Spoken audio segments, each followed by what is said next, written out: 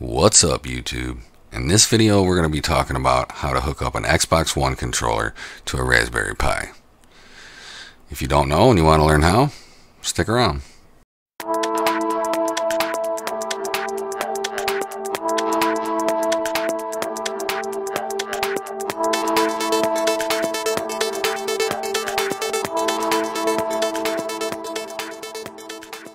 Welcome back to Kelly Tech. Alright. Xbox One controller on a Raspberry Pi. It's actually an issue. A lot of people have problems with it, but it's a really simple fix. All you have to do is open up a terminal.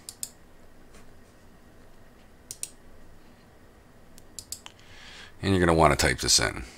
Sudo space nano space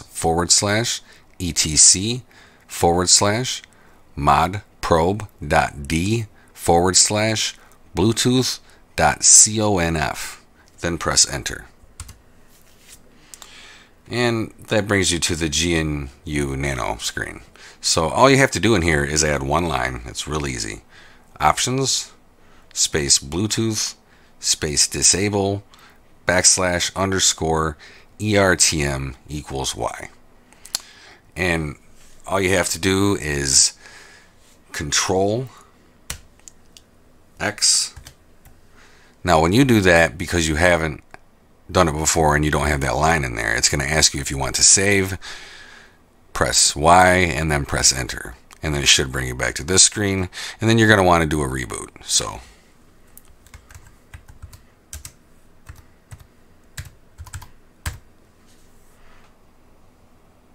and enter, and I'll be back in a moment. Alright, now that we're booted back up, if done correctly, it should be really simple to connect your Xbox One controller. So let's go ahead and put our Xbox One controller into pairing mode. And we're going to go to add a device.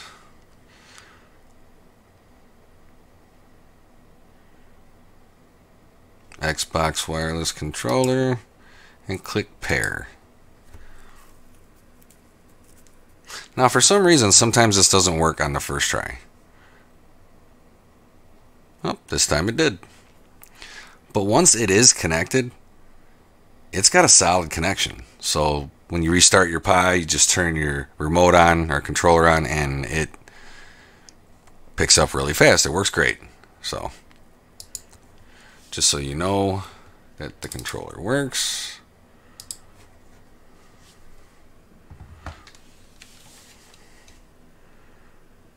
Here it is. I'm using it right now. I mean, works great. I've been playing some games with it. Works great. I love the Xbox controller. And that's it. You finally have an Xbox One controller hooked to your Raspberry Pi. Well guys, I hope this was helpful. Hope it helped you out. If it did, like and subscribe. And as always, have a tech day.